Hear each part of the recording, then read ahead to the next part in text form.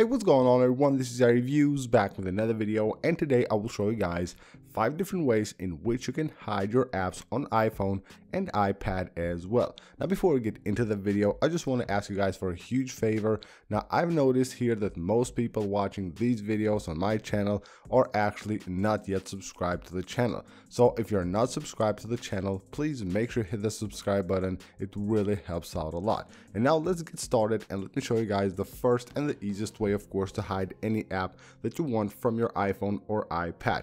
Now of course the easiest way, but it's not that safe, because of course if someone gets your iPhone, they will be able to easier find these apps, is to hide them from the home screen by simply removing them and hiding them into the app library. So simply removing these apps from the home screen of your device, of course they will disappear here, the icon won't show anywhere, but of course you will still be able to find the app on the app library. But if you just want to hide it from the side here, that's the way you can do it. Now the second way is of course to completely hide a page of apps. So if you just don't want to remove all the apps and move them to the app library, you want to hide the page, you can do that by disabling it from here. So you hide the page completely, and of course all the apps are gone. Anytime you need those apps back, you can just simply tap right there, enable the page, and get the apps back.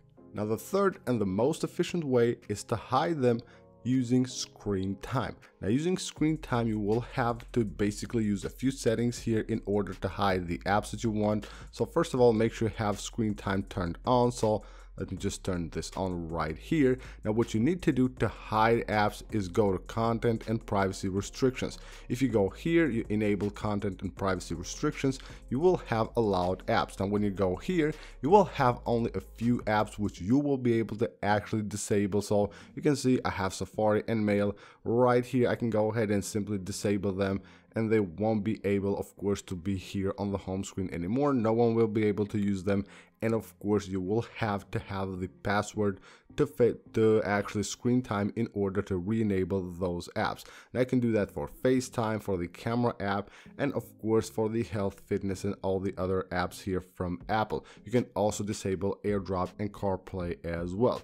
But there's another way, and that's using a restrictions based on age. Now most of the apps, the social media apps, if you want to hide them, they require basically, they don't have like an age limit. So if you just go ahead and go to content restrictions right here, enter your passcode, what you will see here is a section that says apps. If you go here and just select +4, you will see that all the apps that I have here, all the social media apps, are now gone. They will be removed from the iPhone, and of course you won't be able to actually even find them right here on the app library or nowhere on iOS.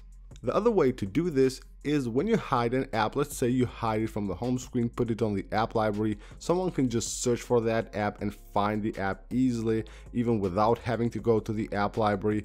But there's also another way you can hide app or even hide content from that app. You go to settings, you go to Siri and search, and you will see right here a list of your apps. So if I go to any of these apps and disable learn from this app, showing app search right there, showing home screen, suggest apps, and suggestion notifications, now you won't be able to actually find any content from this app from the spotlight search. You can search anything, you can search the name of the app, you won't be able to actually find the app at all.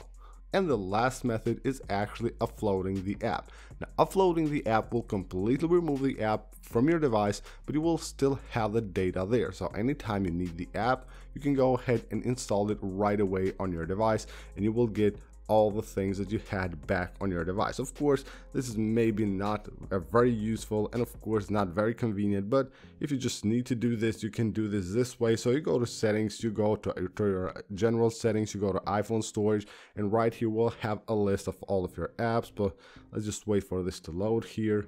Now once you get the list of apps here, all you have to do is just go ahead and go to the app you want to upload and just tap right here, upload app. That way you have that app deleted from your device. It won't show anywhere, but you still have all the data saved. So anytime you reinstall back the app from the App Store, you will get back everything you had.